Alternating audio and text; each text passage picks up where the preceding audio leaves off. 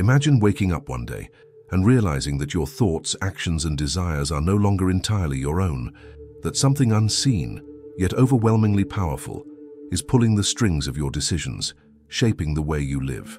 Addiction is one of the most complex and misunderstood aspects of human psychology, a force capable of reshaping identities, destroying relationships, and trapping even the strongest minds in cycles of self-destruction. But what if I told you that addiction is not just about substances, that beneath every compulsion, every craving, there is a deeper story, a story of the mind trying to cope, escape, and survive? Today, we are going to unravel the intricate psychology of addiction, exposing its hidden mechanisms and revealing the most powerful truth of all, one that could redefine not just addiction itself, but the way we understand human behavior as a whole. By the end of this journey, you will have a deeper comprehension of addiction and insights that could change the way you see yourself and those around you. So, what exactly is addiction? Is it a disease, a choice, or something in between? The truth is, addiction is not simply a lack of willpower or a moral failing, as many people believe. Neuroscience has shown us that addiction fundamentally alters the brain's structure and function, rewiring circuits responsible for pleasure, motivation, and self-control. This rewiring is what makes addiction so powerful and so difficult to break free from. At its core, addiction is rooted in the brain's reward system. The neurotransmitter dopamine, often called the pleasure chemical, plays a central role in this process. Whenever we experience something pleasurable, whether it is eating our favorite food, achieving a goal, or receiving praise, our brain releases dopamine, reinforcing that behavior and encouraging us to repeat it. This mechanism is essential for survival, ensuring that we seek out food, social connection, and other positive experiences. However, addictive substances and behaviors hijack this system. Drugs, for example, flood the brain with dopamine in unnatural amounts, creating an intense rush of euphoria. Over time, the brain adapts to this overstimulation by reducing its natural dopamine production and lowering the number of receptors available to process it. This means that activities that once brought pleasure, such as spending time with loved ones or engaging in hobbies, become dull and unfulfilling. The brain now craves the artificial high, leading to compulsive use despite negative consequences. But addiction is not just about chemistry. It is deeply tied to psychology and emotions. Many people turn to addictive behaviors as a way to cope with pain, trauma, or emotional distress. Studies have shown that adverse childhood experiences, such as neglect, abuse, or instability, significantly increase the risk of addiction later in life. The reason is simple. When someone experiences chronic stress or emotional pain, their brain seeks relief.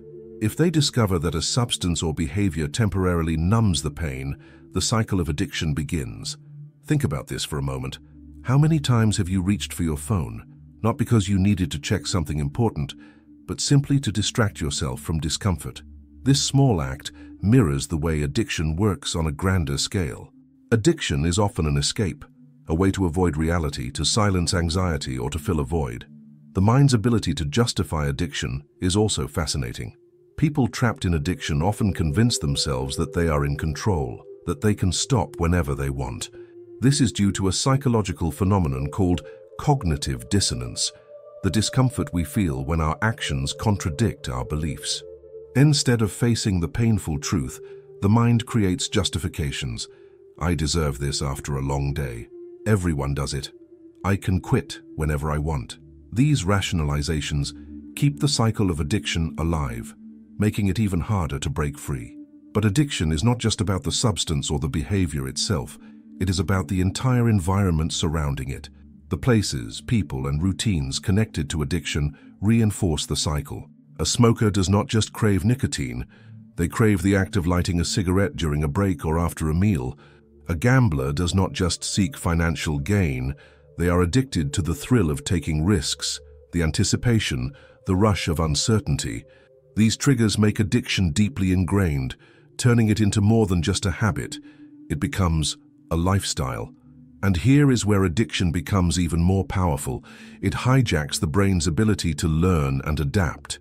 Addiction rewires the brain's reward and survival mechanisms, making the pursuit of pleasure feel like a necessity rather than a choice.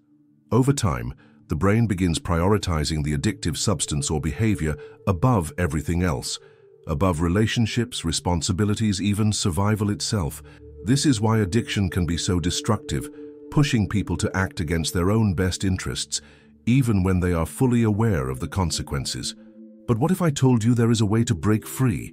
That despite how powerful addiction is, there is a hidden key to overcoming it. In the next section, we will explore the psychological triggers that fuel addiction, the unseen forces that shape our habits, and a groundbreaking discovery that could change the way we understand and overcome addiction forever. If addiction is so deeply embedded in the brain, is it truly possible to break free? The answer lies not just in willpower, but in understanding the psychological forces that drive addiction in the first place. To escape its grip, we must uncover the hidden triggers, the subconscious patterns, and the emotional needs that fuel compulsive behaviors. One of the most overlooked aspects of addiction is the role of environmental cues. The brain learns through association, meaning that specific places, people, and emotions become linked to addictive behaviors. Imagine someone who always drinks alcohol when they feel stressed.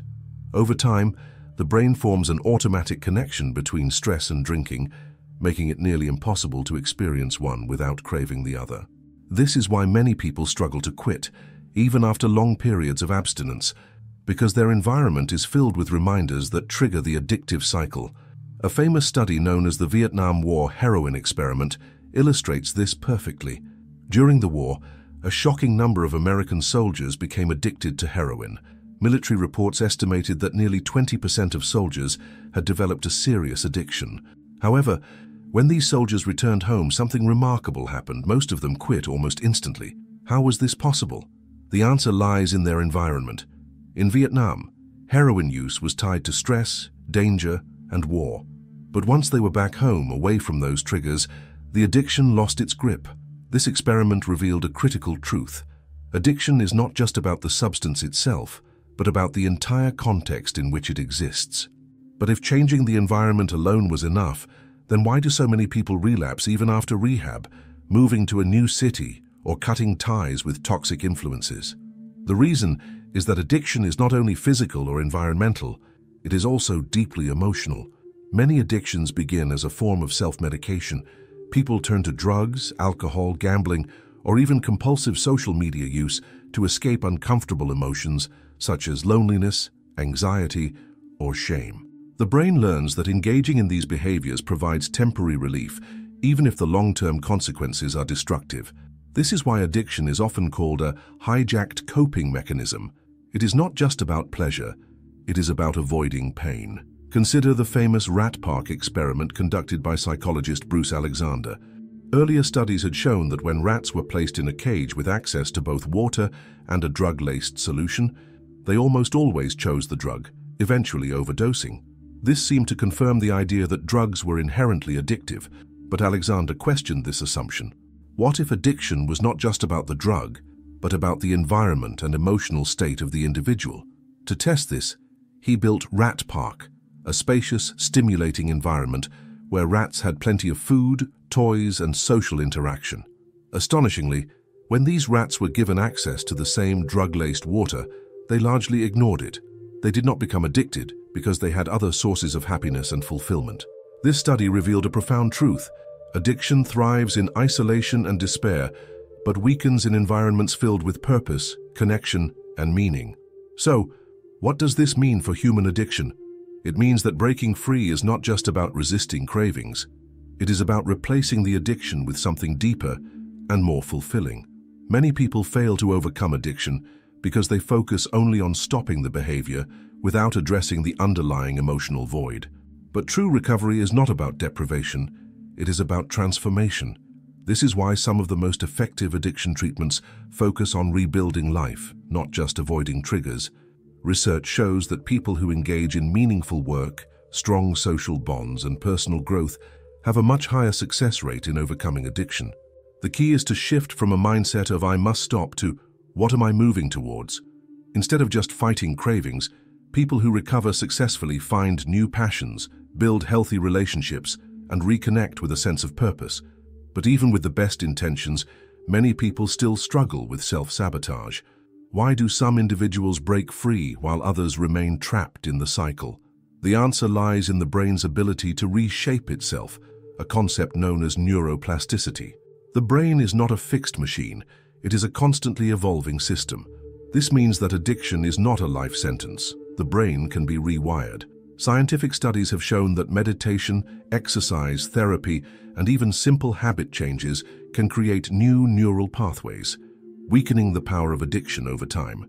When someone repeatedly chooses a healthier coping mechanism over an addictive one, their brain starts reinforcing that new behavior. Just as addiction is built through repetition, so is recovery. But there is one more piece of the puzzle, one that few people talk about, yet it holds the power to change everything. In the next section, we will explore the final and most profound element of addiction recovery, the role of identity. Why do some people permanently escape addiction while others relapse again and again? The answer is hidden in the way we see ourselves, and uncovering it could be the key to breaking free once and for all. One of the most overlooked yet powerful forces behind addiction is identity. The way we see ourselves, our self-perception, can either keep us trapped in addiction or set us free. Many people attempt to quit addictive behaviors by using willpower alone, but they fail because they have not changed their core identity. Think about it this way. If someone sees themselves as a smoker trying to quit, their identity is still tied to smoking. Even if they resist for days or weeks, they are still identifying as a smoker who is just temporarily avoiding cigarettes. But if they shift their identity to "I am a non-smoker," the struggle becomes different. They are no longer fighting against themselves. They are simply aligning with a new version of who they are. Psychologists have studied this phenomenon extensively. A well-known concept in behavioral science is identity-based habits. The idea is simple. People are far more likely to stick to behaviors that align with their self-image. If someone identifies as a healthy person, they are more likely to make choices that reinforce that belief. If someone sees themselves as an addict, even subconsciously, they will continue behaviors that support that identity. This is why many people who relapse often say things like, "I always mess up," or "I knew I could not do it." These statements are not just expressions of frustration. They are reflections of a deep-seated identity. To truly break free, a person must rewrite their internal narrative. They must see themselves not as someone struggling against addiction, but as someone who has already moved beyond it. But how does one change identity? The process is not instant, but it begins with small, intentional steps. Every time someone makes a choice that aligns with their desired identity, they reinforce it. When a former addict chooses to go for a walk instead of using a substance, they are casting a vote for their new self. When they engage in a meaningful conversation instead of escaping through a destructive habit, they are strengthening their new identity.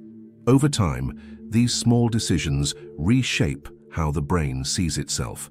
However, there is one challenge: memories. The past can be a heavy weight, and many people struggle with shame and guilt over their addictions. These emotions can be so overwhelming that they keep people stuck in a cycle of self-destruction. They think, "I have already failed so many times, why would this time be different?" But here is the truth: the past does not define the future. Neuroscience has proven that the brain is constantly changing. Old habits and patterns can be unlearned, and new ones can be built in their place. What matters is not where someone has been, but where they are going. The key to overcoming addiction is to stop identifying with past mistakes and start building a new vision of the future. A remarkable example of this comes from studies on post-traumatic growth. While trauma can often lead to addiction, researchers have found that some individuals emerge from their struggles stronger than ever. Instead of being defined by their past pain, they use it as fuel for personal transformation. They see themselves not as victims but as survivors. They shift from "I am broken" to "I am resilient." This shift in perspective is not just psychological, it is neurological. Brain scans have shown that when people reframe their past experiences in a positive way, new neural connections form, reinforcing a sense of empowerment instead of helplessness. This is why therapy techniques like cognitive restructuring and mindfulness are so effective. They help individuals see their past not as a sentence, but as a lesson. Yet, there is one final layer to all of this, something so fundamental that without it, true change is nearly impossible. In the next section, we will reveal the most powerful force in breaking free from addiction, the element that ties everything together and determines whether someone remains trapped or steps into a new life. This final piece is what makes the difference between temporary change and permanent transformation. There is one last element that makes the difference between temporary change and lasting transformation: connection. At its core, addiction is not just about substances, behaviors, or even brain chemistry. It is about disconnection. Disconnection from self, from others, and from a deeper sense of purpose. This is why so many people trapped in addiction describe feeling isolated even when they are surrounded by others. Their addiction is not just a physical craving, it is an escape from an inner emptiness. Johann Hari, in his groundbreaking research on addiction, famously stated, "The opposite of addiction is not sobriety. The opposite of addiction is connection." This statement reflects a profound truth backed by science and human experience. People who feel connected to their communities, their passions, and their sense of meaning are far less likely to fall into destructive addictions. Think about how addiction often thrives in loneliness. When people feel unseen, unheard, or unimportant, they seek relief in substances, gambling, social media, or any other behavior that offers temporary comfort. But this comfort is an illusion. It soothes the symptoms while deepening the cause. This is why breaking addiction requires more than just quitting. It requires rebuilding the connections that were lost. The power of connection is evident in one of the most successful addiction recovery models in the world, Alcoholics Anonymous. While AA is often associated with the 12 steps, its real strength lies in something even deeper: community. When people struggling with addiction join a support group, they are not just given strategies to quit, they are given relationships. They find others who understand their pain, who support them without judgment, and who remind them that they are not alone. Scientific studies confirm this. Research shows that individuals in recovery who actively engage in a strong support network have significantly lower relapse rates than those who try to quit alone. This is not just psychological, it is biological. When people experience genuine connection, their brains release oxytocin, the bonding hormone. This hormone reduces stress, increases trust, and creates a sense of belonging, counteracting the emotional void that fuels addiction. But connection goes beyond just relationships with other people. It also includes a connection to purpose. Many people who struggle with addiction describe feeling like they have lost themselves. They are not just seeking pleasure, they are searching for meaning. This is why some of the most powerful recovery stories come from individuals who discovered a new mission in life, whether through creative expression, helping others, or pursuing personal growth. A powerful example of this can be seen in the lives of former addicts who become addiction counselors. They take their painful past and transform it into a source of strength, using their experiences to help others break free. This shift from suffering to service creates a profound sense of fulfillment. Instead of running from their past, they use it as a tool for change. This is a key factor in long-term recovery, not just avoiding addiction, but moving towards something greater. But what if someone does not yet feel that sense of purpose? What if they are still lost in the cycle, unable to see a way out? The answer is simple: start small. Studies in positive psychology show that even small acts of purpose, volunteering, creating something meaningful, or simply helping a friend, begin to rewire the brain. They create a shift from a self-destructive mindset to a mindset of contribution. And as this shift happens, the addiction loses its power. This brings us to the final truth. Recovery is not about becoming a perfect person. It is not about never struggling again. It is about learning to navigate life with new tools, new connections, and a new identity. It is about realizing that addiction does not define a person. What defines them is their choice to rise beyond it. So if you or someone you love is struggling with addiction, remember this: the path to freedom is not found in willpower alone. It is found in understanding the brain's patterns, reshaping identity, and most importantly, reconnecting with yourself, with others, and with a deeper sense of meaning. Because addiction may be powerful, but human resilience is stronger. Thanks for looking.